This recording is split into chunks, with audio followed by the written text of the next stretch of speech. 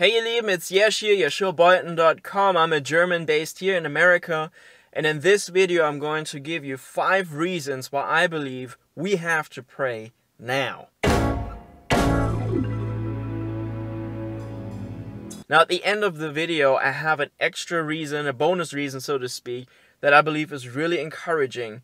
So stay tuned and watch the video all the way to the end. Now reason number 1 is the pandemic and everything that's going on in the world right now. Now this reason is very obvious, but I believe is a very important reason why we have to connect with God right now.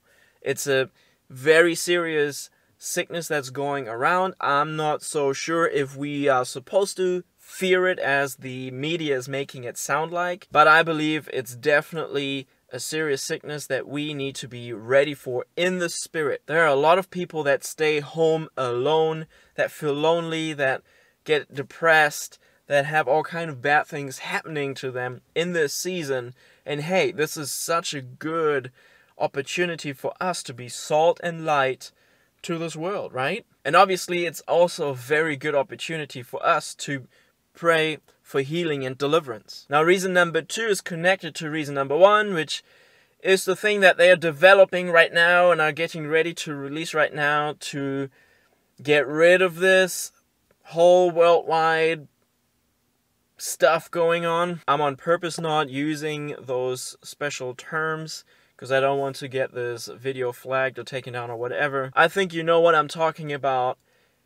The reason why I mention this as a reason to pray is that you need wisdom. I'm not telling you if you're supposed to take it or not. I've heard certain things about it, and I really encourage you to pray and to seek wisdom, God's wisdom. I can't give you a medical advice, obviously. I'm not a doctor. But I can tell you to pray that you need to seek God about this thing that they're going to release. I hope and pray that they're not going to make it mandatory here in America. I'm not so sure if they're going to in Europe. It looks like they're going to, at least in Germany, from what I hear. I'm not so sure about it. But hey, we need to be prayed up for what's coming in this area, right? Reason number 3 is truth isn't truth anymore. You can see this especially here in America where the people just go nuts about nothing. You look in the media, you look into what the crowds are chanting and what they're marching for, and it's like you try to reason, but it's almost not getting through anymore. And that is because truth isn't valued anymore as truth. It's more like, okay, well, that is your truth, but my truth is, and so on, right? And that's why good becomes evil and evil becomes good. Everyone does what is right in their own mind. So guys, if this is not a reason to pray and be prayed up and ready, then I don't know. You need to know the truth that sets you free when there's only one truth, and that is Jesus, who is the Word of God. So you need to be prayed up, you need to be steady in the Word, you need to be ready to defend the Word, defend the truth in season and out of season. That's what Paul says. And Paul wrote this to Timothy in a season where there was persecution and there was crazy stuff going on, similar to what we're going through right now and heading into. So be prayed up, be ready, be filled with the truth, and be ready to share the truth, preach the truth in season and out of season. Now reason number 4 is knowing your mission in this season. Now we're living in a very interesting season, very interesting times, and I believe that we need to be steady in knowing what our calling is, what our gifts are, and what our mission is in this season. And that we only find out by praying, seeking God, asking God, reading His Word, spending time with Him, receiving from Him, right? We need that revelation. We need that impact out of the secret place to be able to minister and be salt and light into this world. Reason number 5 why I believe we have to pray is Jesus is coming back soon. Now, how soon? I don't know. But Book of Revelation says that His bride is making herself ready. And the bride, that's us, right? The body of Christ. So we need to do some house cleaning, and we need to get the stuff worked out that is not worked out yet. So I encourage you to spend time with God, to work the things out that need to be worked out. Make your ways straight with the Lord.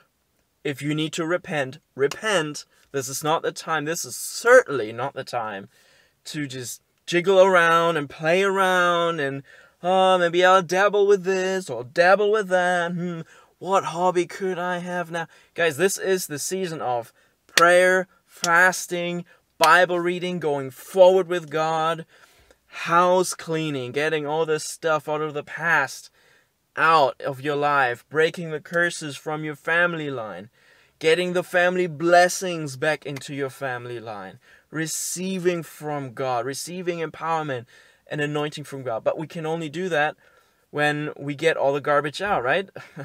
A vessel that is dirty can be, you fill water in, the living water in, it will be murky water. So you need to get all the sand, all the dirt out to have that living water flow in purity. Now here's my bonus reason why I believe we have to pray right now in this season. And that is, there is an awesome move of God coming. There's revival coming. And I believe God is already starting to pour it out and move in a powerful way. I believe Holy Spirit is going to move in signs, wonders, and miracles like never before, like we have never seen before. I believe that He's going to move in a way we probably can't even imagine, or maybe not even in the way that we expect. I don't know. But I know there's a revival coming, and you need to be ready. I need to be ready. We need to have all our ducks in the row, right? We need to be ready, prayed up, and be ready to say, Lord, here I am, use me. That kind of connects with the reason before, right? With house cleaning and getting ready. But hey, there's a revival coming. Receive His revival anointing. Receive His revival outpouring and His revival revelation, whatever God has for you. And hey, with saying this, let me pray for you real quick.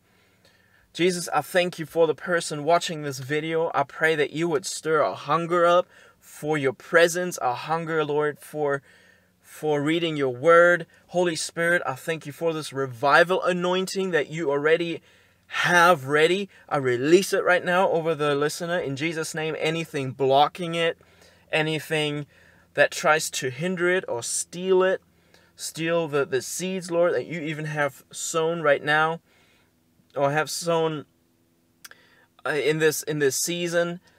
All the things that try to steal those seeds, in Jesus' name, I bind and break them right now, and they have to leave right now in Jesus' name. I thank you for a touch, Holy Spirit. I thank you for breakthrough right now. I thank you for revival. God, get us ready. Pull us into your presence and into your glory. God, I thank you and I praise you. We look unto you in Jesus' name. Amen. Hey, whatever you do, whatever happens, look unto Jesus. He is the firm rock of your salvation. He is where your help comes from. Keep your eyes on the prize, who is Jesus. Your problem, your obstacle is not able to help you. Keep your eyes on the prize. Hey, thank you so much for hanging out with me in this video, spending this time with me. If you want to receive more content about helping you go from life struggles to spiritual empowerment, you can subscribe to this channel or check my website out, YeshuahBoyton.com, or you can sign up for my newsletter, YeshuahBoyton.com/newsletter. But anyways, I thank you for your time, and I'm going to see you in the next video. God bless you.